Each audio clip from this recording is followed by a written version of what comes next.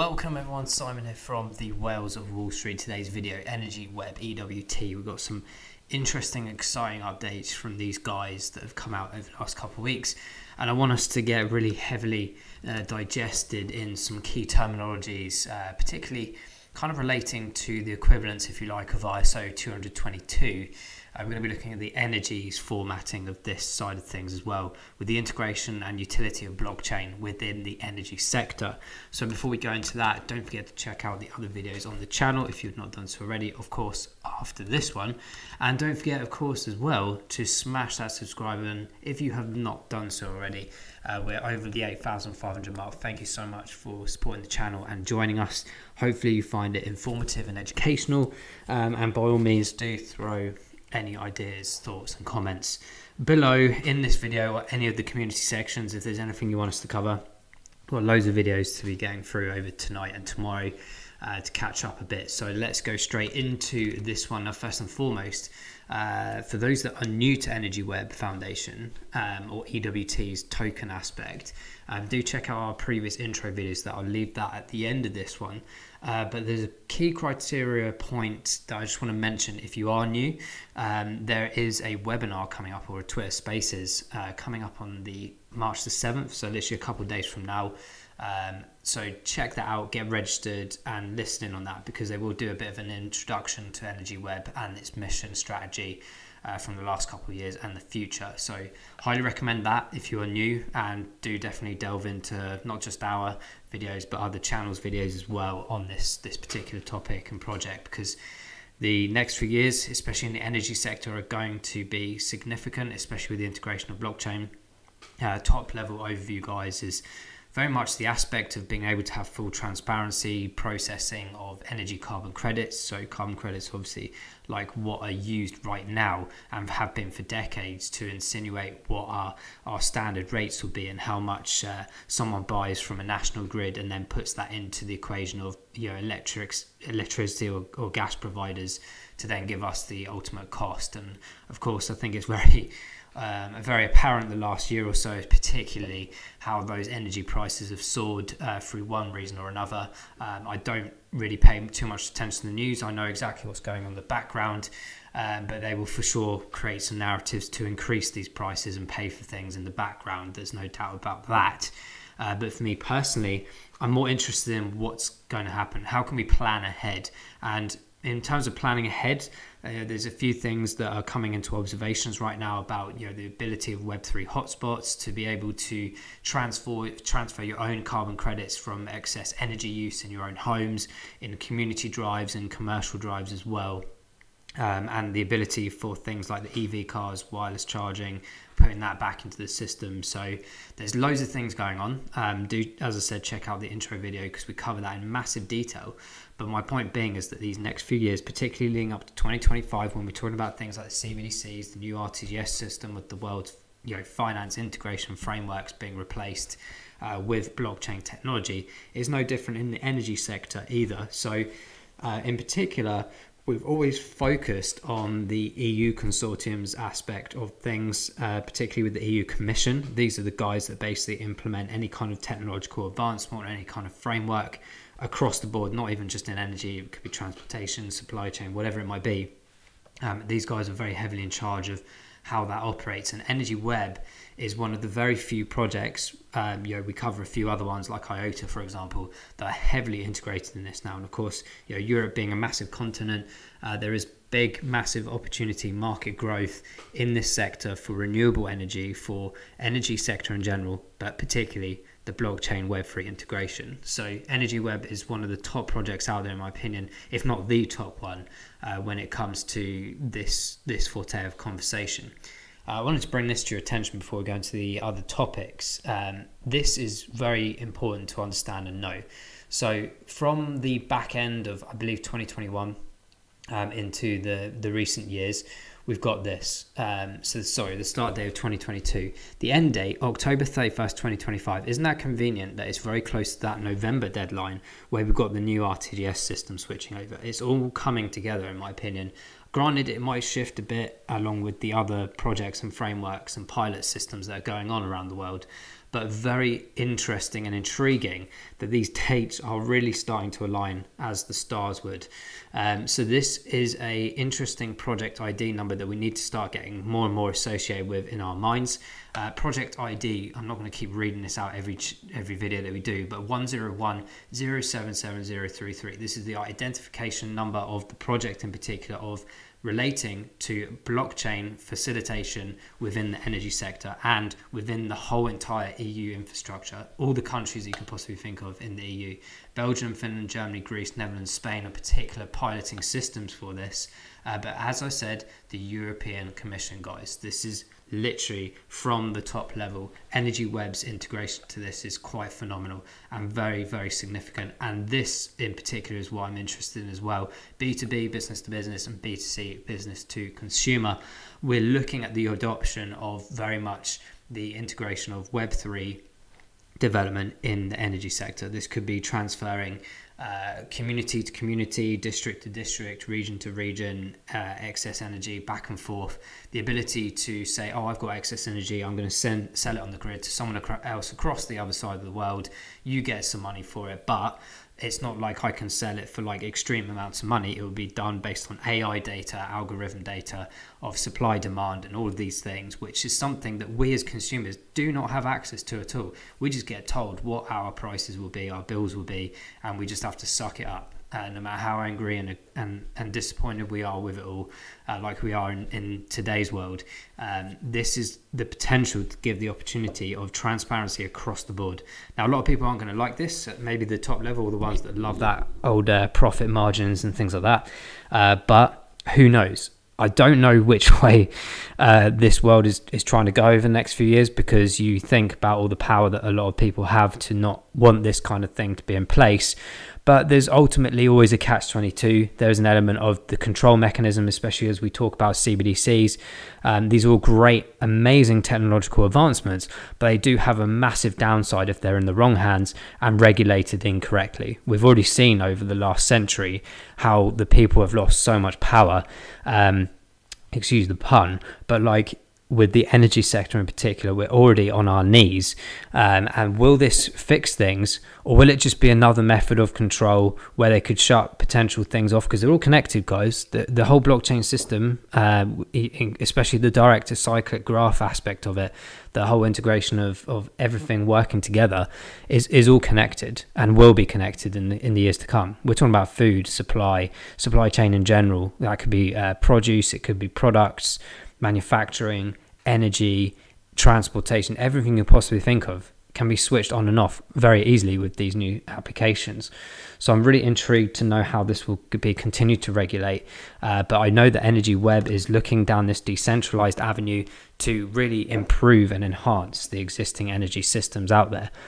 So this is where I get quite interested. As I said, this B2B mentality of like, similarly to the consumer project or becoming a prosumer, the commercial grids could do this also. So I'm really intrigued to see how this develops. But it's something we've been talking about for a long time, but we're now seeing the fruitions of these conversations and this research that we've done into actual concrete reality utility. And that's ultimately what we want to see, right? With a lot of the tokens that we hold. It's all great. It's all great having great projects on paper and white papers and stuff like this, but actually we're now into a phase where the really top level cryptos are going to really stand out because the utility is now becoming in effect.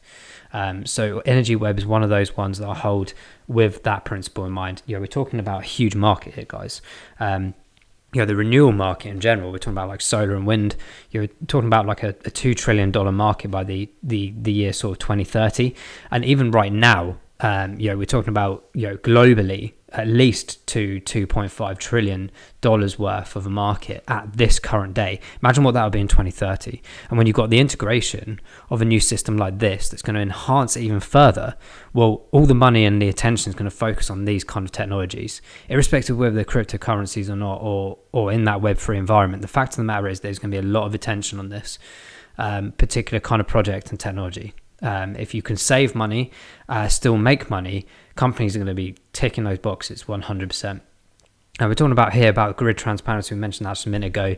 Again, the whole point of blockchain about being transparent, showing the verifications, the processing, we can even see publicly where transactions have gone. And that's exactly the same at a granular level, as it mentions here, of what we could do with the energy sector. So EnergyWeb is heavily involved, as I said, with the European Commission, but they're also heavily involved in loads of different consortiums within this topic as well. So distributed energy resources, energy communities.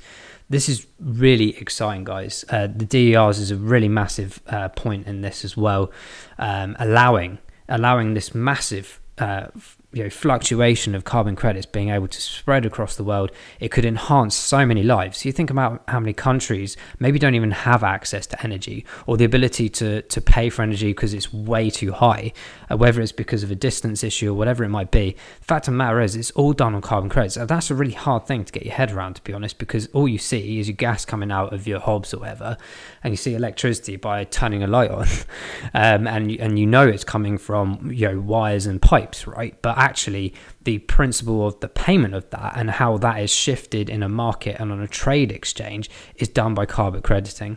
And this is where Web3 becomes a really exciting point in that, to be able to become transparent, to be able to become more efficient and allow us to transfer energy more sustainably and efficiently. So if we look, as I always mention with a lot of the videos, this concept of Agenda 30, the UN's documentation, you can download, you can read the whole thing about sustainability, diversity, it's all in there. You can literally plan your life and everything that's going to happen from an investment perspective over the next 7-8 years that are left to that point. And big part of that is sustainability. And that's why we talk about things like the Ripple XRP and all these other massive, huge projects that are going to be specifically delivering utility to exceed these goals as well as achieve them. And this is a massive point, guys. This is a massive point to understand and research projects that are heavily involved with IoT, AI, the algorithm of DAG that we've mentioned before, but also the sectors that are involved in, and how significantly detailed and integrated are they with existing frameworks. You look at the finance industry, we cover a lot of things like quant, etc. We cover IoT and AI with the likes of IOTA.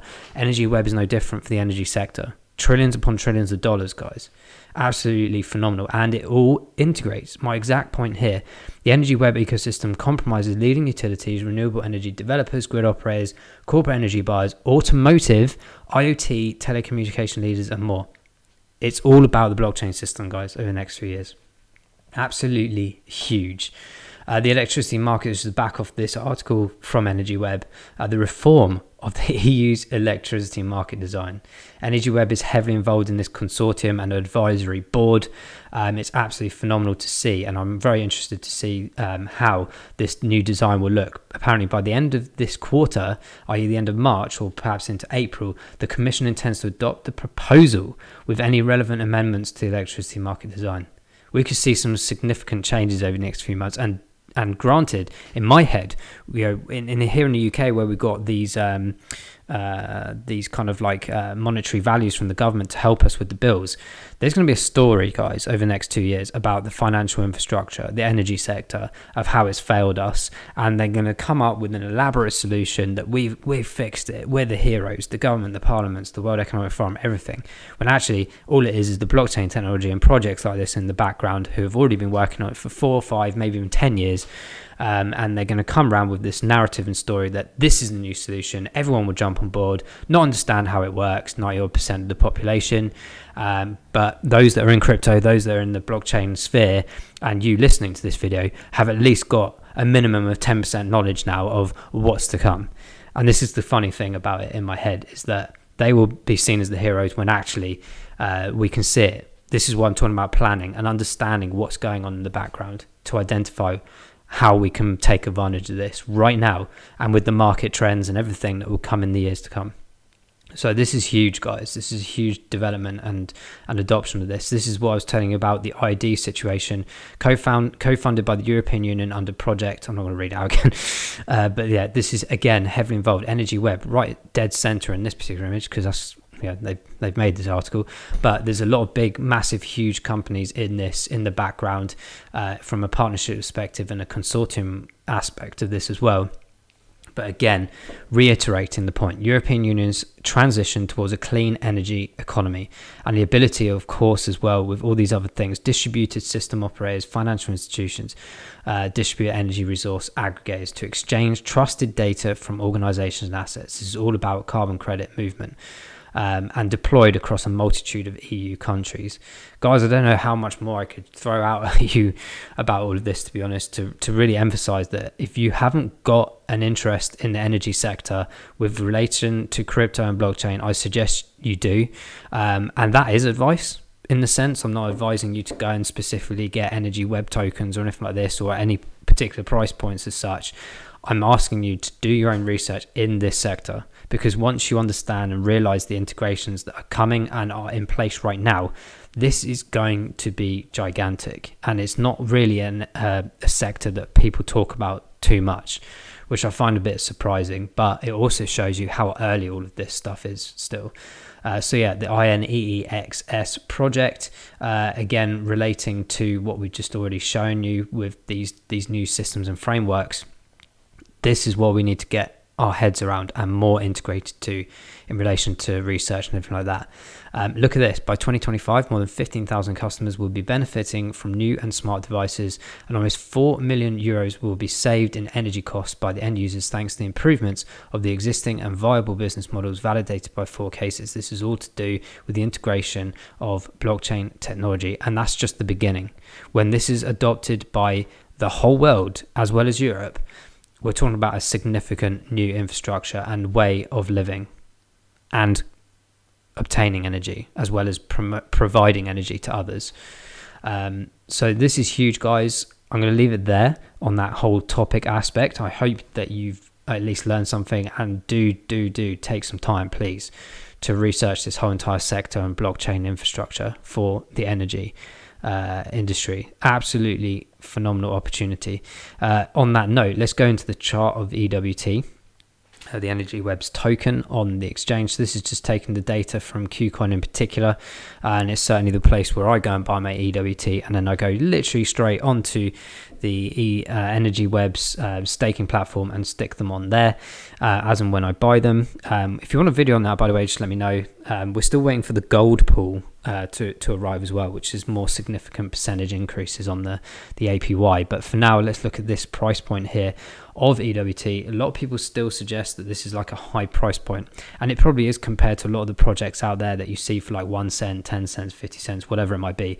But we must understand like the magnitude of value in this, the magnitude of the possibilities of how many people are really investing in this. And for me, yeah, there's an argument that a lot of projects out there, maybe even this one, are using automatic market makers to keep those prices fluctuated upwards. But in general, I don't believe that too much, because I do see it coming down with markets as everything else does. And a lot of that in the background, when it's automated, does tend to remove itself from that market trend. And I don't really see that massive EnergyWeb. But what I do see is people's interest is rising in this particular project. So irrespective of the price point, if we look at the longevity of this, I do honestly think by 2025 and especially into 2030, this is something that could be easily well over that $100 mark, maybe even towards the $500 mark by 2030, maybe even beyond that. We're talking about the huge sectors that are involved and where EWT or EnergyWeb is positioned in this sector. There is a huge opportunity here to take some significant gains. And I'm not comparing this to any other chains. I don't like where people call like things Ethereum killers or this is the next Bitcoin. It's its own thing. But as I said, in each of those projects, they're all within their own different sectors or their own different utility, right? And I think that with the energy sector in particular, we talk about Power Ledger and WePower and a few others. I think EnergyWeb is the top one, honestly, in my opinion, just because of what it's doing and how far advanced it is in its projects and case studies. So we've had this upward movement with EnergyWeb. I'm just going to move the fib retracement over a bit from the last video that we did. Not move it too much. There we go. So we can start seeing a bit more of a balancing effect right now. We've had this kind of like stable point for a week or two, bouncing around this $4 mark, and it's very close to where we are right now. It's just come under that area. Literally, I think yesterday or the day before, it may have dipped just under $4. So it's really like trying to attract itself back to the $4 mark, and we're going to see maybe some sideways movement or bobbling up and down around this light blue area of the fib retracement, right? This takes us to around 410. But what I'm intrigued to see is where we've had our previous buy areas. I've still got that buy order in, by the way. I'm just going to draw it again over this side. This is where I've got my reflective buy orders, just around that sort of 380 mark, and I've also got one at the lower regions of $3, not quite at $3. I've just got around like 320, and then if it does get to that area and starts trying to adjust itself around that area, I might look at some lower positions, perhaps even back to where we had previous ones. And I think I've still got limit orders actually at that 280 mark as well. So just for the reference points of today's video and looking into the modern area of where we are with this price point, those are the two areas of significance for me on the way down. I do, however, still DCA when I can, and that's if I see another day or two of sustainability, which is matching back here at the beginning of February and what we saw back here at the end of last year. I will do some DCA opportunities around this, not significantly massive, but I would ideally love to be saving that good sort of $1, maybe $1.50, $2 on this kind of price point. We'll have to see how the market goes over the next few weeks. We're approaching like April now, where we see like the end of the tax years here in the UK, across the board around the world. Really, we've got loads of different things like interest hikes, etc. Who knows what the economy will throw at us, or the recession will throw at us over the next month or so. So I'm really keeping a close eye on this across the whole entire market, to be honest, to see, just in case, if we have a massive drop down again, guys, we could even see EWT hitting those $2 marks again, and I will be buying up for sure. A big massive sweep up there. So there's a few things to take notice of in this short period of time that may be ahead of us. The RSIs are showing 46 on 14 days. So this is, again, as I said, a kind of really good DCA area for me personally. That's not financial advice, just what I'm doing. But if I'm looking at that coming down slightly lower to that 350, 320, that's where I see the RSI on 14-day coming down to around maybe the 40 mark, 38 sort of area. And similarly to the 28-day as well. I need that 28-day market to come down to around 45 before I go a bit heavier in with some extra investment on that. The 90-day is pretty flexible at that 50 mark, as it always has been. But again, I think if we see a massive penetration downwards, that could signify on that higher spectrum of RSI that we've got some great opportunities to accumulate and have some really massive upturn in the future. When this big bull cycle comes, probably in a year, 2 years time, I truly anticipate 2025 is going to be very significant for the whole market. But that's very much my thoughts right now on what I'm doing with EWT. Nothing too special. It's still in that nice area for me personally, especially if you look at it long term. The fuss between $2 and $4 arguably isn't enough, but it depends on how much you accumulate, right? Performance indicators on the right hand side, obviously negative on the week now. That's very apparent in a lot of projects at the moment. It's still strong on the month, which is one of the only few green ones in this area on the monthly. But the 3 months to 6 months, I'm not too fussed about this. It is negative, but it's not massive, and a lot of projects are still showing really bad areas on that. So it's, again, overall, as a storytelling mechanism, not just with EWT, but the whole market, we're starting to see these little reds kick back in, and it's almost like the confidence is not necessarily running out, but everyone's either running out of cash or they're just being very risk management driven, and rightly so, because I think this next month or two are going to be really weird, in my opinion, and people just need to be cautious of that. And I honestly have got all my big bags of cash and capital ready for any of the big significant drops that I'm anticipating. It may not happen, but that's what I'm feeling, and I have felt for about a year or so now that we need a big world crash. I don't think we need it, I don't want it, but this is something as an opportunity, which is what I see this market and trade aspect as, for that to happen.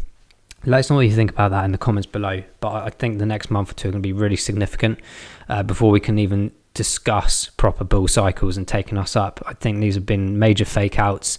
Obviously a lot of it was AI driven, and everyone jumping in with a narrative. It didn't last very long, especially not as long as the NFT and metaverse conversations did a year or two ago. So the opportunity is potentially there in the near future, but I'm happy to be DCAing at these areas because I believe in longevity and where the price points will go. But yeah, it's all about risk management and seeing trying to see what's ahead. But guys, hopefully you've enjoyed this video. I'm going to wrap that one up there. Thank you so much for watching, and we'll catch up with EnergyWeb very soon. And as I said, don't forget to research the energy sector, particularly with blockchain. You'll be absolutely fascinated, and you'll start seeing exactly what we've been going on about for the last 2.5 years with the energy sector and blockchain. Thanks for watching. See you soon. Bye-bye.